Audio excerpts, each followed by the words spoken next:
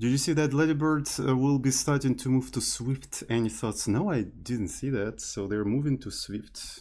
So the Apple essence of Andreas Kling is starting to show up. It was a Trojan horse all along.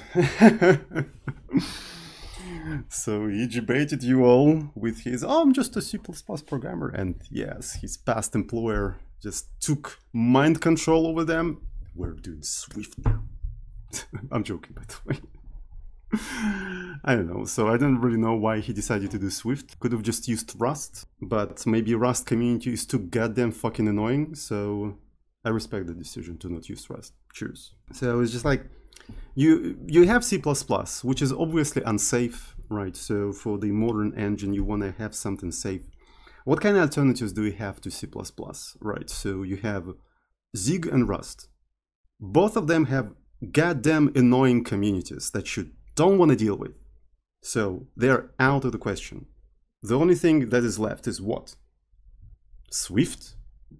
So, yeah. Zig and Rust community can only blame themselves for not being picked to be part of the epic Ladybird project. Just saying. Just fucking saying. Odin? Odin who? Odin? I never heard about that such language, I'm sorry. Odin who? Odin? What?